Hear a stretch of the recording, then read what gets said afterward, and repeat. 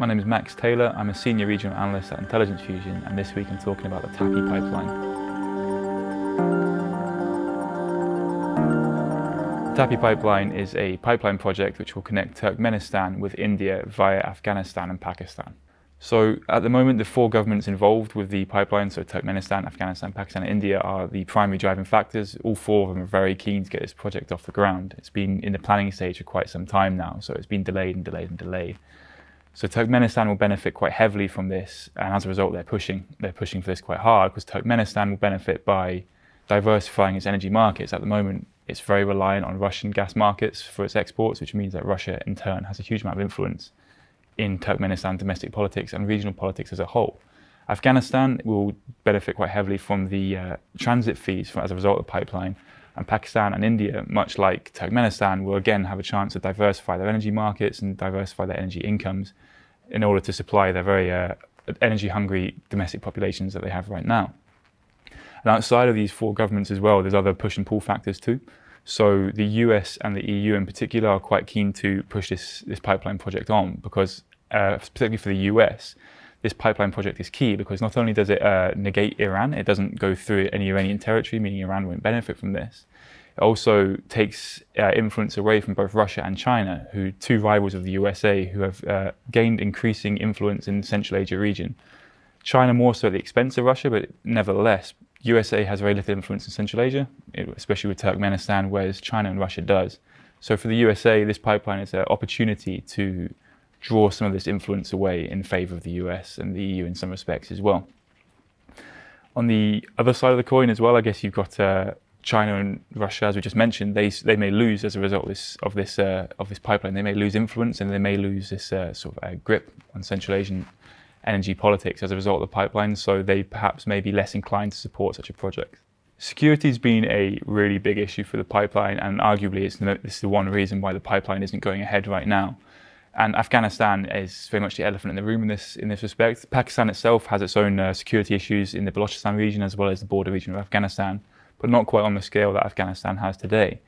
So what we're seeing in Afghanistan, and what we've seen for the past 2 decades since NATO intervened, as well as in the years leading up to that as well, is heavy insecurity. Rural Afghanistan is an insecure area, with the central government based in Kabul often and historically struggling to extend influence into these parts of the country. Now the issue with this is the TAPI pipeline project runs from the Turkmen border in the northwest of Afghanistan, in Herat province, and it will run through Farah province, from Herat province through Farah province, through the corner of Nimroz province and into Kandahar province. And all these provinces are very highly insecure, and all four of them contain quite large amounts of Taliban territorial control, or at least Taliban influence. So therefore for the planners of this project and for any investors potentially involved in the project, Afghan government influence in these areas is incredibly important, particularly as time moves on with the US troop withdrawal. I think in Pakistan, which we mentioned briefly, the situation is largely going to stay the same, as the militancy there has been ongoing at the same sort of rate for a number of years now. Whereas in Afghanistan, I think there's going to be a very significant change going forwards, and this is as a result of the US troop withdrawal. The security situation in Afghanistan is already in a very poor situation. Security forces are taking very heavy casualties. Taliban are capturing districts in rural areas of the country almost every single day, as part of a concerted offensive to try and put pressure on the negotiations ongoing between US government, Afghan government and the Taliban. And security forces are really struggling to maintain a presence in a lot of parts of the country, including parts along the route of the pipeline project itself. And with the US forces withdrawal, this is only expected to get worse. At the moment, US forces provide occasional air support as well as logistics support, intelligence support and training to the Afghan security forces, but without this, I guess you could call it a safety net of the US support, there's already questions being raised as to whether the Afghan security forces can project influence into these rural areas, let alone defend urban population centres, which this government's typically been known to be able to hold. So this potential for further deterioration from an already weak situation is very real as the US troop withdrawals take place. And just from the data we record at the company every day, the sheer volume of attacks being carried out by the Taliban is actually quite incredible. And a lot of them don't even feature in local news, let alone international news. So the sheer scale of the security situation is actually quite hard to gauge at times, just simply because of how much data is coming through. It's it's hard to see how it could get worse, if that makes sense, but it's expected to, with the Taliban gaining more and more influence. The security has always been such a major issue, and it's almost always been a bit of an elephant in the room as well. So Turkmenistan, for example, has actually already built the pipeline up to the border of Afghanistan, and that's where construction has stopped. And there's been some pre-construction projects in Afghanistan itself. But at the end of the day, if the Afghan security forces are struggling to even maintain control of their own bases in rural district centres, it's quite hard to understand how they will be able to protect the pipeline project itself.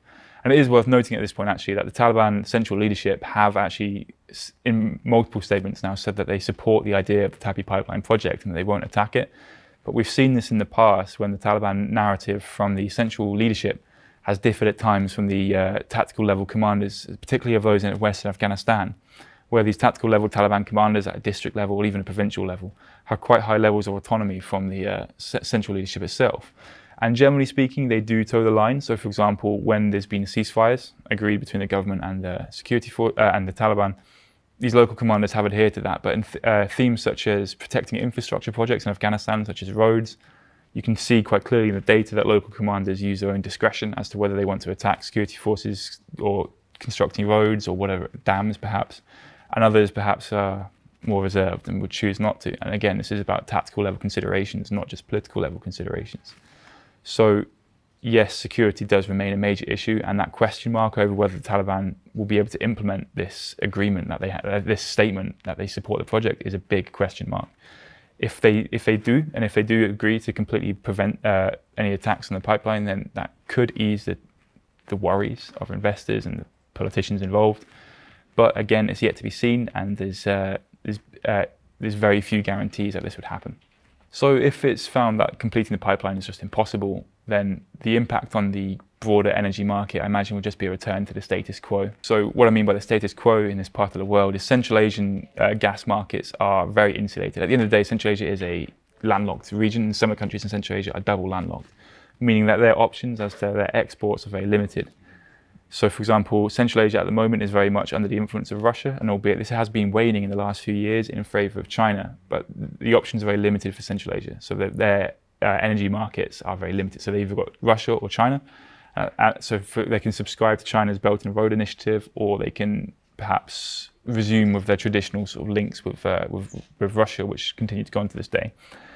But again, if this pipeline project doesn't go forward, I'm sure we'll see more attempts from Central Asian governments, particularly Turkmenistan, to try and diversify their markets. This has been a big part of their development, and Central Asian governments know that if they want to develop further, if they want to become more developed countries, then diversification of the markets is key, not only for the financial side of it, but also to try and wrestle away some of the influence that Russia and China have in their own politics as a result of their dominance over their markets.